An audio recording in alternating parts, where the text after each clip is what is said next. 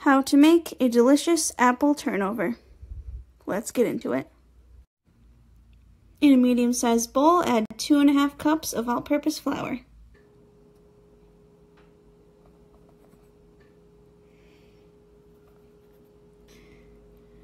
Next, you want to add 20 tablespoons of cold cubed butter. You want to mix and squish this between your fingers and the flour until it looks like sand. Make sure all your butter cubes are flattened into small little pieces, roughly about this big. They could be a little bit bigger than that, that's fine, but as long as they're all flattened and mixed in. When all your butter cubes have been mixed in and your dough sticks together like this, you want to get ½ cup of cold iced water and add that in. Obviously don't add the ice cubes, but you want it as cold, the water as cold as possible. Mix it in. Mix your cold water in until nice dough forms.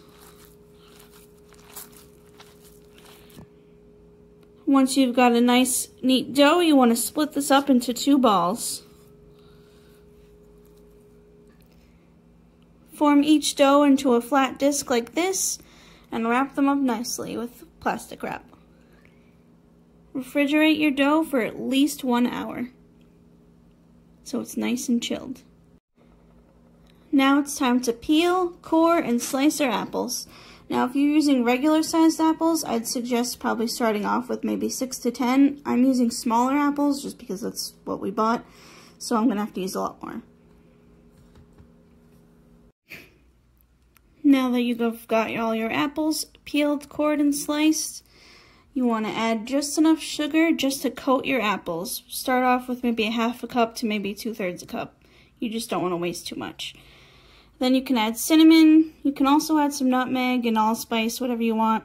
Add maybe about 2 to 3 teaspoons of each, depending on your taste. Now when you got everything in a large bowl, to make it more fun, you can just shake it up to mix everything together. Obviously do it with 2 hands. It's hard to do it with 1, but it's a lot funner. Once you got your apples all mixed up and coated, put it aside while we roll out our dough.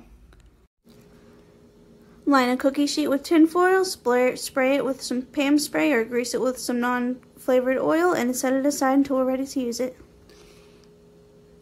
Spread some flour on a clean work surface. You can start rolling out your dough. Don't forget to flour your dough on top as well, because it'll probably be a little sticky.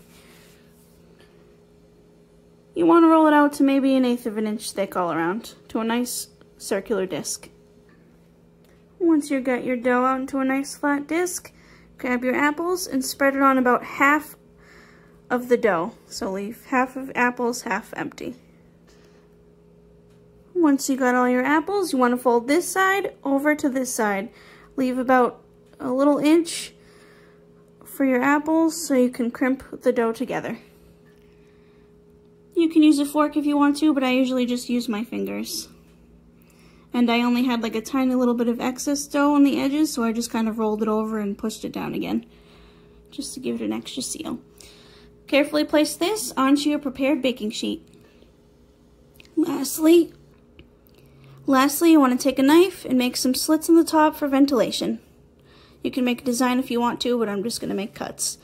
Make sure it goes all the way through to the apples. Now you want to bake this off at 350 degrees for at least 30 to 40 minutes, or until the apples are cooked and your pie dough is nice and golden.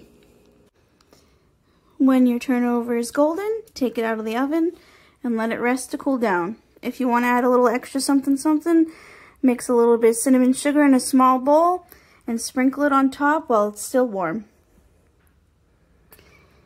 Enjoy this apple turnover, hot or cold, however you like. Feel free to try out my homemade ice cream and enjoy it with that as well. Enjoy!